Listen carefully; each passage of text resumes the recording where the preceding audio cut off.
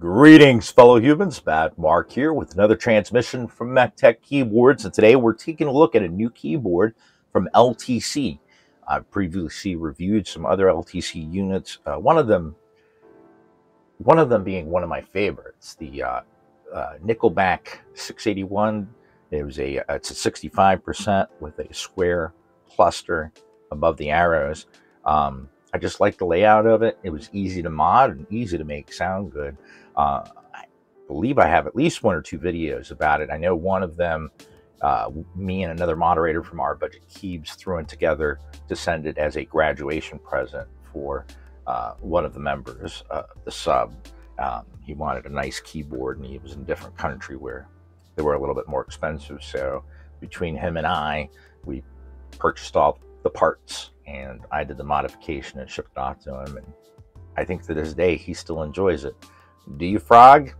Anyway, today we're taking a look at a new one from them. It's called the NB1041 Pro, or 1041 Pro. It is a full-size keyboard with a screen and a knob, and I do believe it's also 3-mode. But like I like to do for a lot of my reviews, I kind of don't read too much about the keyboard at first, because I try to have a few preconceptions about it so that I can go ahead and discover the keyboard along with you guys. So let's go ahead and dive on in and see what LTC has in store for us.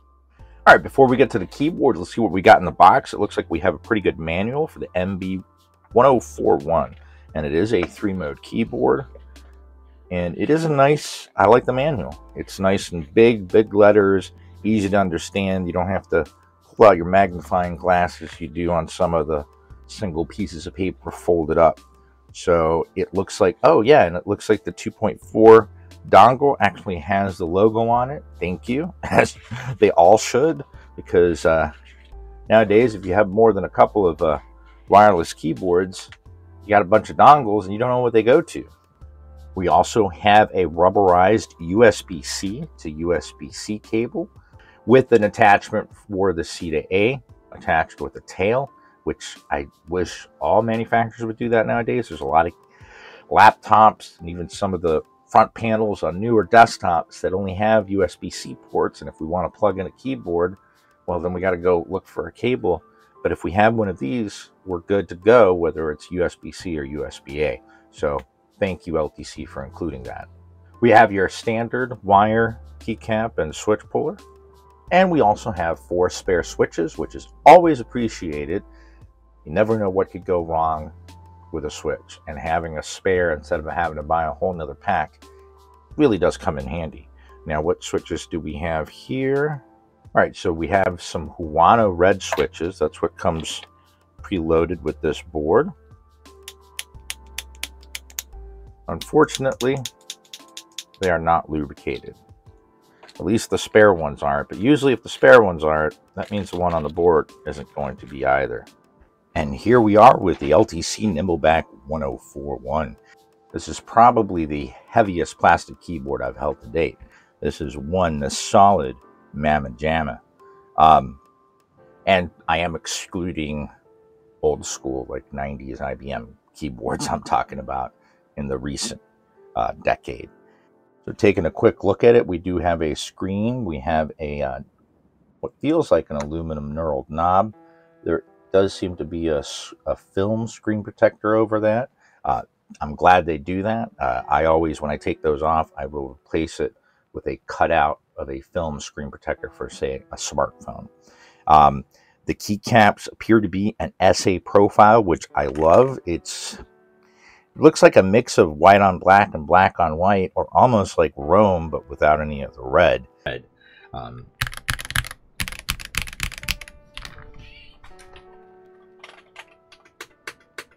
Yeah, unfortunately, because the switches are not lubed, and because of the steel plate, why are manufacturers still putting steel plates on keyboards? I mean, I don't understand, honestly. I'm kind of baffled at that, especially for the asking price. A steel plate usually if not always, means it's a tray mount, which means no flex whatsoever. Now, I don't like to type on a trampoline, but I do like something that is at least a little bit soft and that's going to give a little bit of way to my hands when I'm typing, especially when I'm furiously coding away, because this becomes harsh after a while.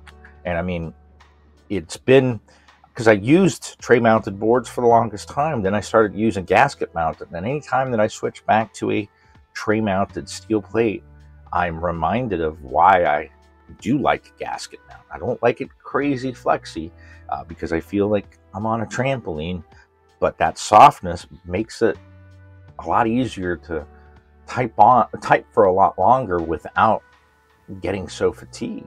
So the fact that manufacturers continue to put out tray mounted steel plated keyboards is truly beyond me. I just don't get it. I don't get it, and it really just needs to stop, honestly. I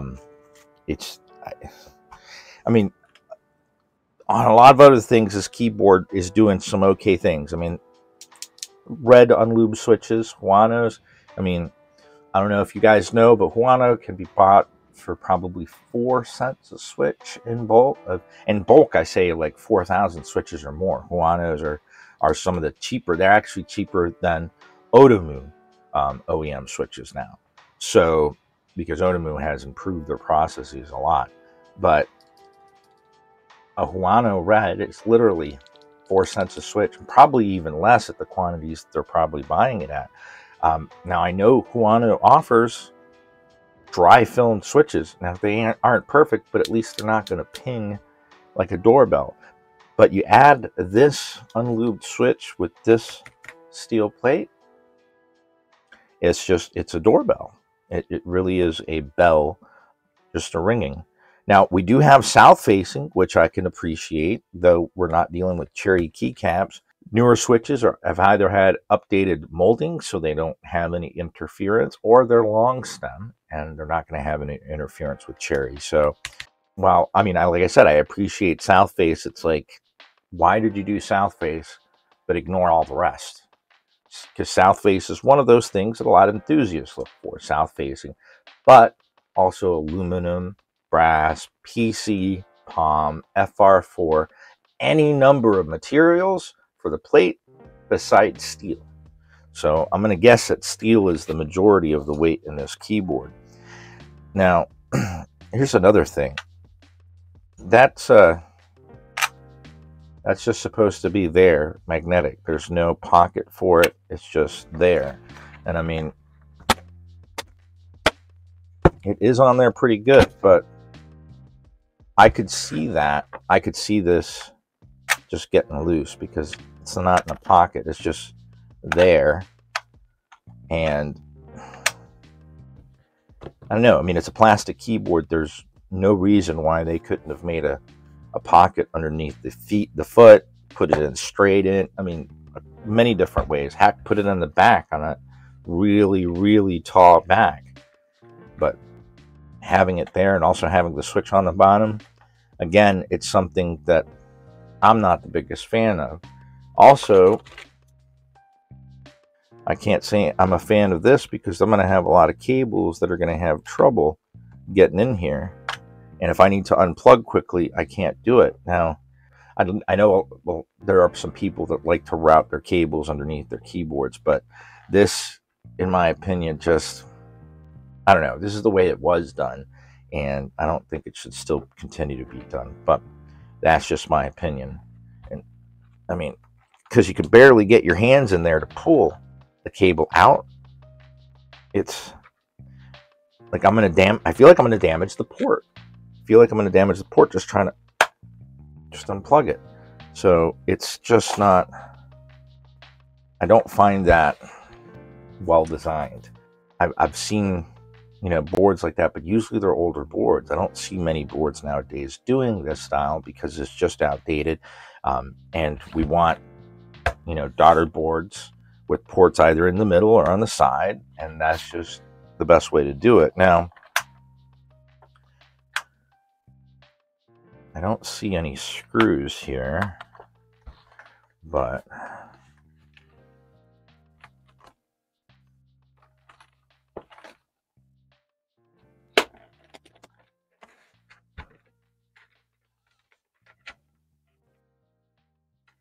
well, the cable for the screen really doesn't give me much play,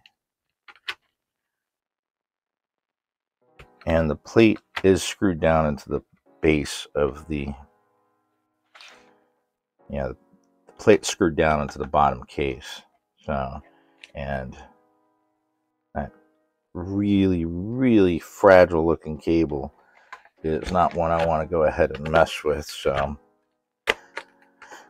they have their logo on the screen that comes up, and then there's a battery. There's the time. Time is off, but I'm going to guess that gets set once I plug it in. It does seem to have some OK RGB. Let's see what we have for stabilizers here.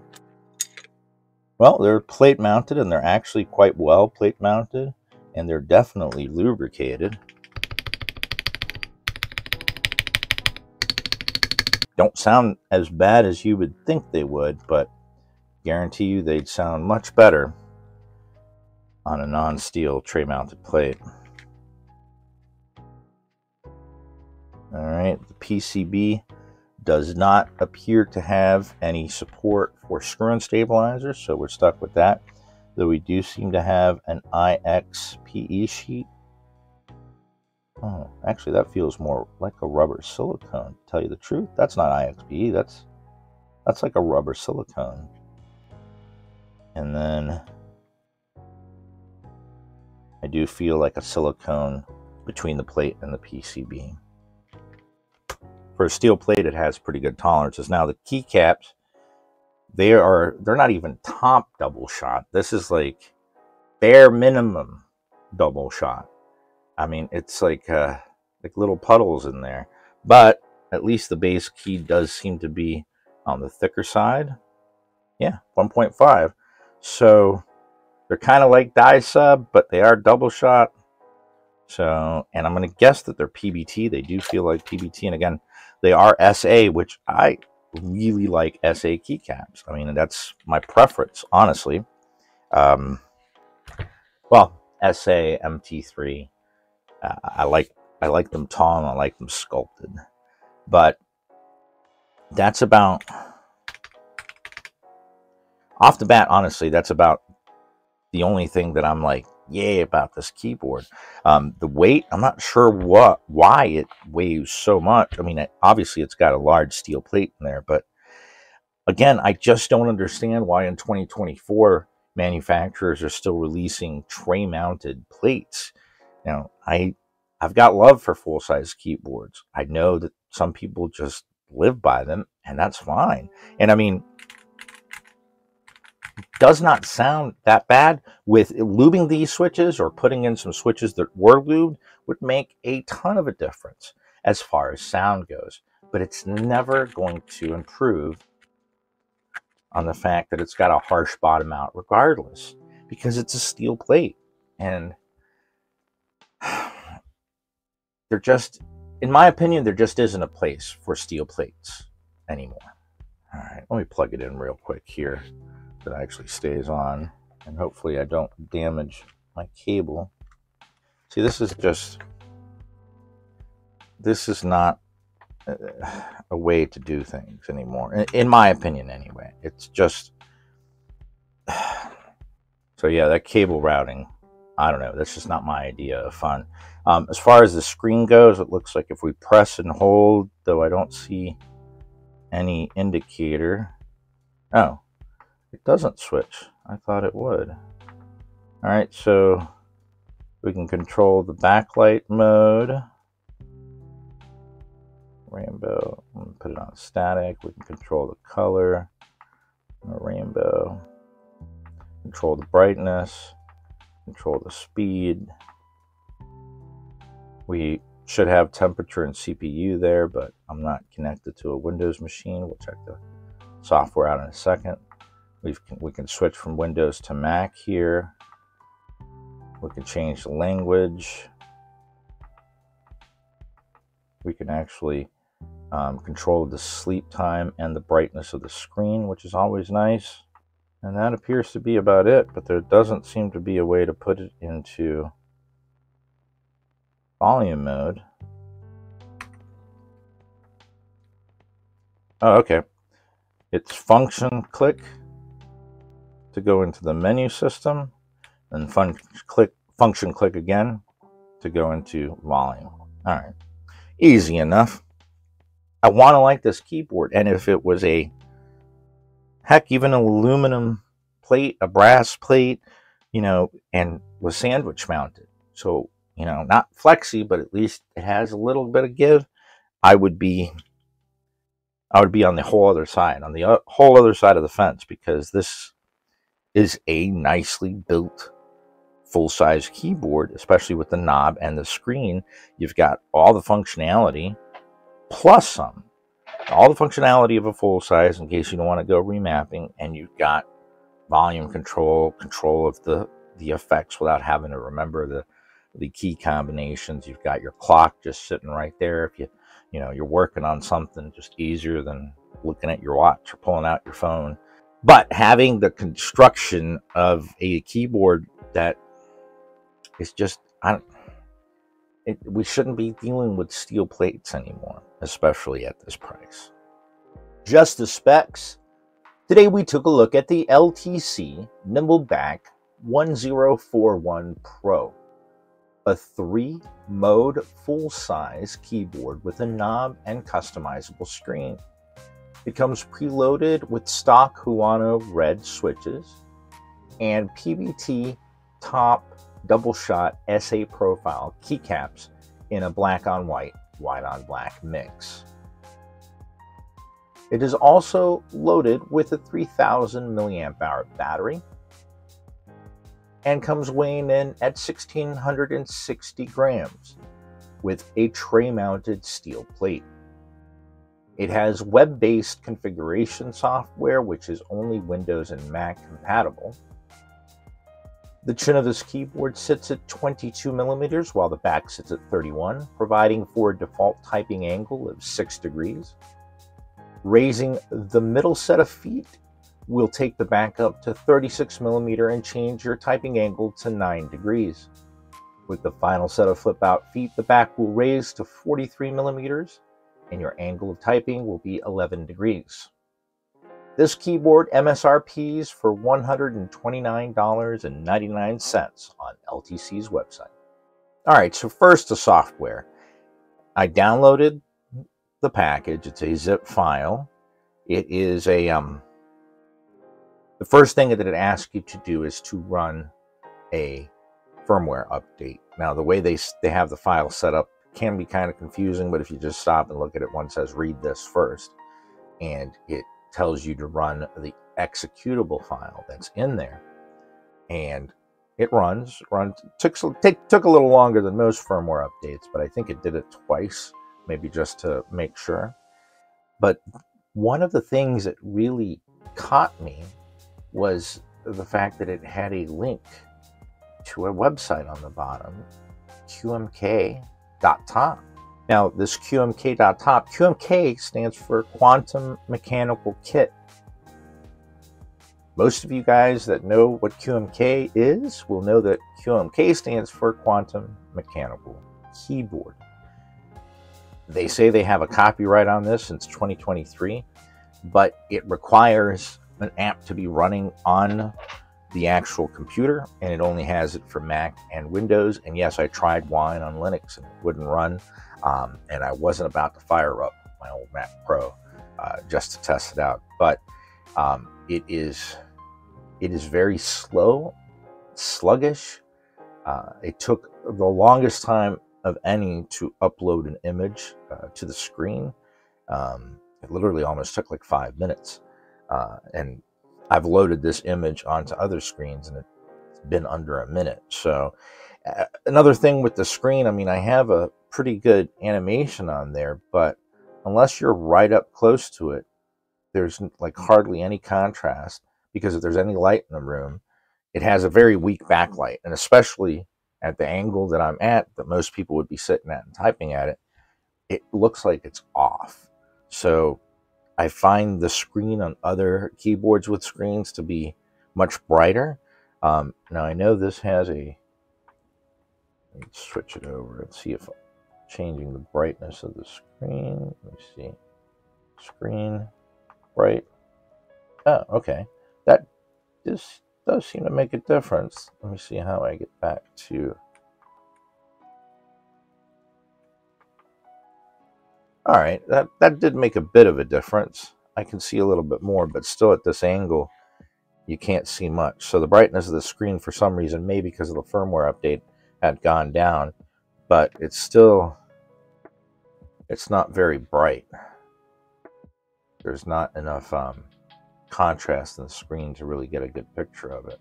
So, but especially at this angle, I mean, maybe if I kick up the final set of feet, oh yeah, if I kick up the feet, then it doesn't have very good side viewing angles. I like the one on the Key Duos NJ98 because the screen is actually at an angle, so you can see it just fine. This is a chonky boy, and like I said, I don't know. I don't get why it's got steel plates. And one thing that I noticed, I did map some functions, and they didn't seem to stick. So I don't. It appears that maybe it needs the software, even though it's web-based. I don't know. It's really, I don't know what they're trying to do, because the whole point of it being web-based is that you can get on any operating system and use it. Not that you need an executable on your computer. I mean, it's like, it's almost as if the software or whoever's developing wants more access to your computer. So I will be deleting everything that it installed, because I don't like it. I didn't find any viruses on it or anything, but why do it this way?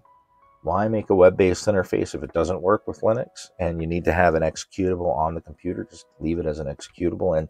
And the fact that even the function layers aren't really function layers. It has different layers on the main one, and then it has function layers, but the ones I mapped, they don't work. So I really have no understanding of what the software is supposed to do.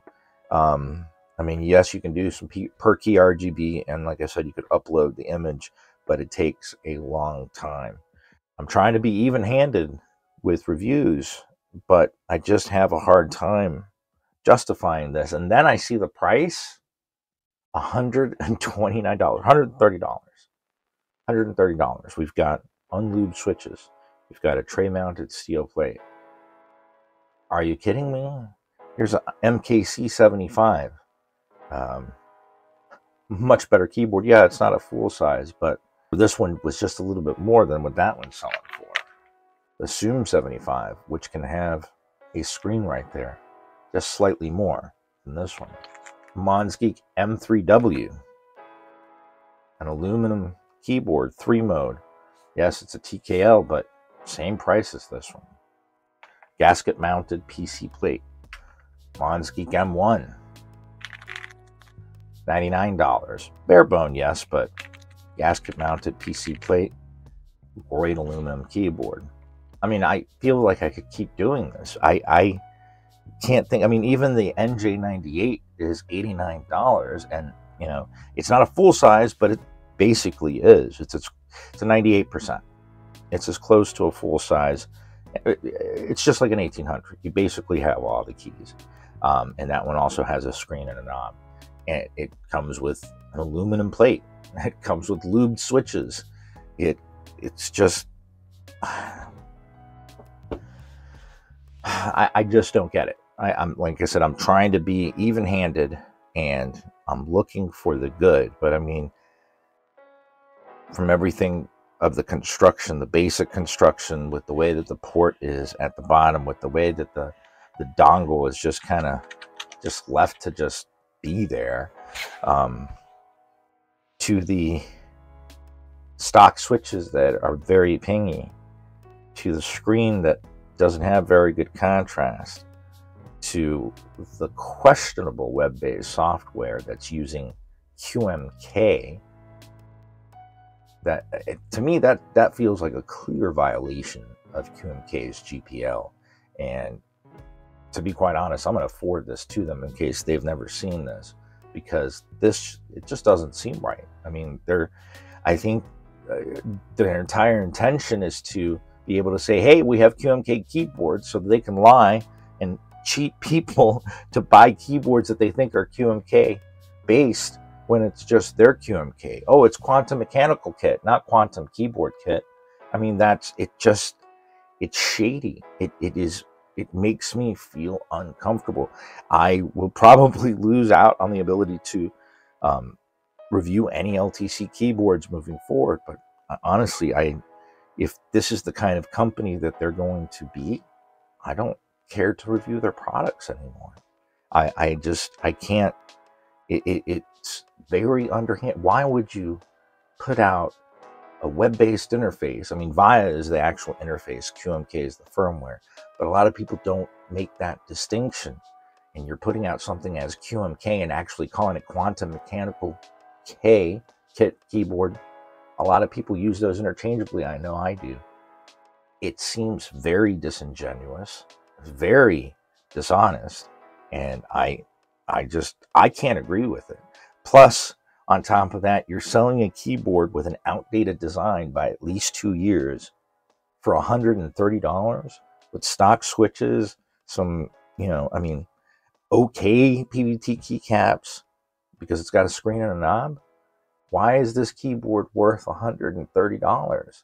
I mean, it's a plastic case. It has no gasket mounts. It doesn't have any lubed switches. It doesn't have any extra keys. I mean, there's just so many reasons why this keyboard should not command more than $59 maybe at that. I mean, honestly, half the price, okay, decent keyboard. It's got a screen and a knob. It's got a tray mount, but I mean, you could do a little dampening. You're not going to soften it up, but I mean, you could improve the sound. But at this price, for this feature set, and then throw in there the QMK ugliness, I can't recommend this. And I don't know, I almost want to go wash my hands now. It's honestly this has bothered me the most in a long time as far as a keyboard goes, because I don't know, because of the reasons I listed. I'm just not going to continue to go over it.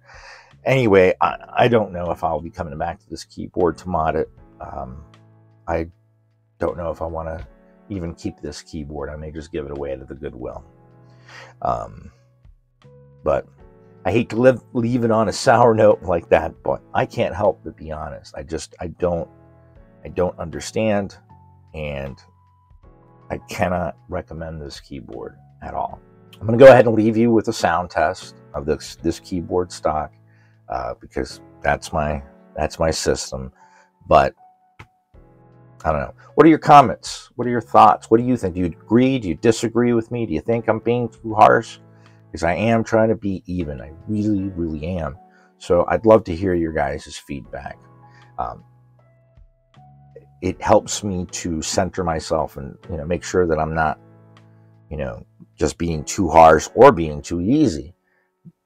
But this is just how I feel about it. I mean, maybe because I'm a developer, and when I see companies taking advantage of especially open source projects that have been toiled and worked on by developers that don't get paid anything, and sometimes just all they get is mud thrown at them because people want this and want that. And it's like, hey, this is not a product you're even paying for, so please be patient. But for a company to take advantage of that and kind of use that in order to sell keyboards, it feels dirty to me. Anyway, I do hope you enjoyed this video. Thumbs up, a subscribe really goes a long way. Until the next transmission, keep calm and keyboard on.